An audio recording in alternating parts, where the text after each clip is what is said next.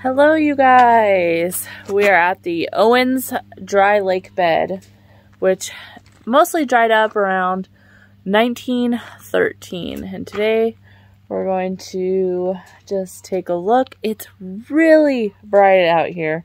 It's only about 10 a.m. but the sand is so white that I'm not sure I can do this whole video without sunglasses. But I wanted to come out here and take a look. Maybe we'll make another stop on this so the whole video is not just from right here. And I'm going to tell you guys a little bit about the Owens dry lake bed.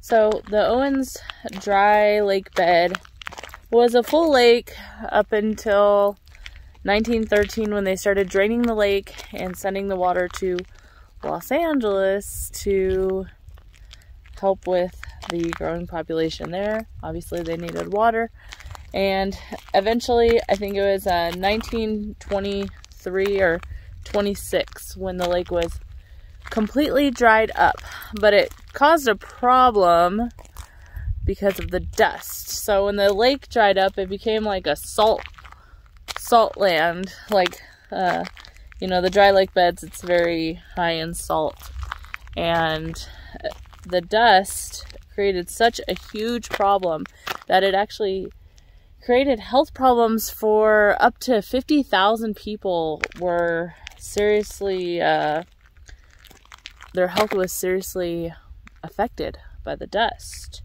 So that's why you now see little bits of water here and there in the lake. There's different channels or different squares where there's water, and that's to help with the dust.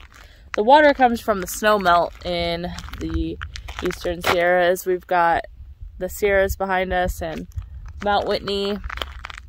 So that's just really interesting how that's come along. But just imagine Owens Lake, how big it was. It said it went all the way into Independence at one point in time, obviously before it was a city. So it was a pretty substantial lake.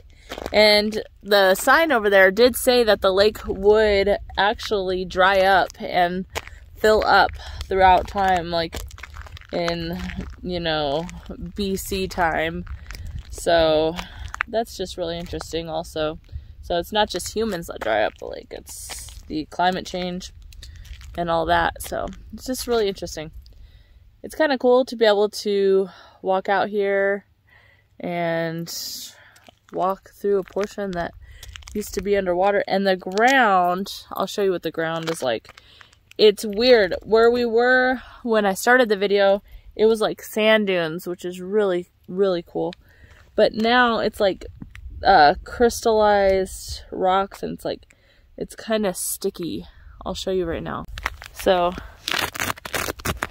it's like, I guess it's kind of hard to tell on video. It's like everything is just like you can even see all the dust like that's coming off on my hands. It's a very salty type, like that's all shiny.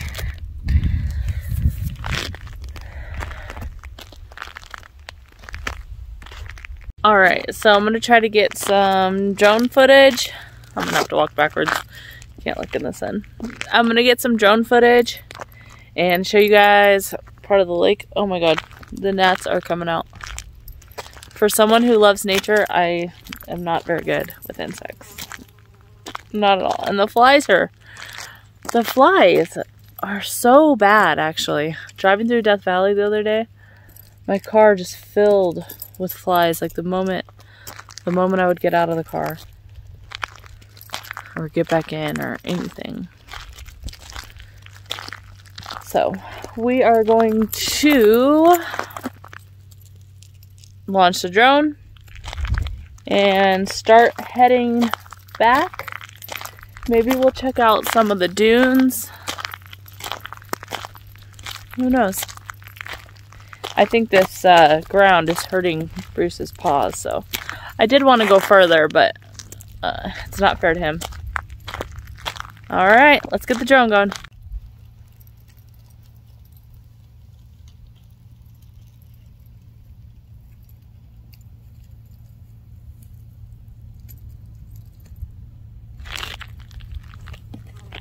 So behind me is something really interesting.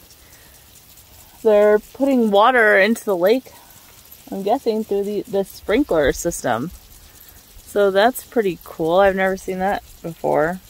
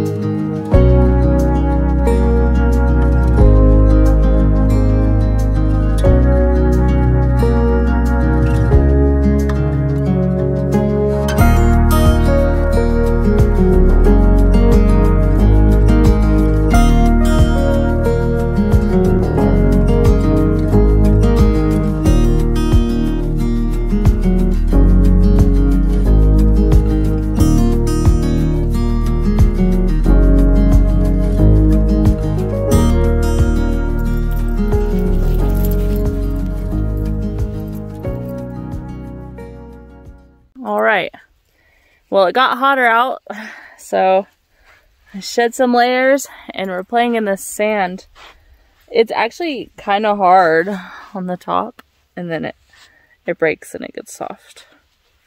But Bruce is having a good time running around.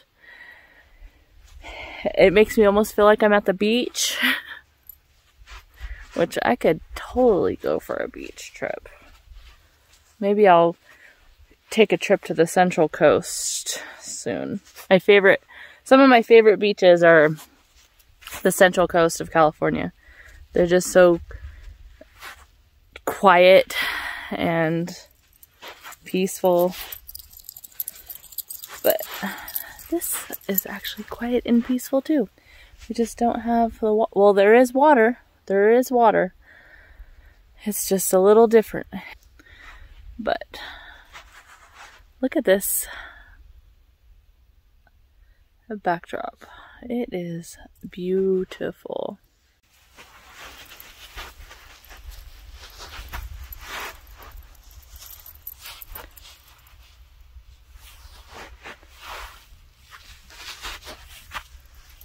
See, it's all hard, and below that is soft.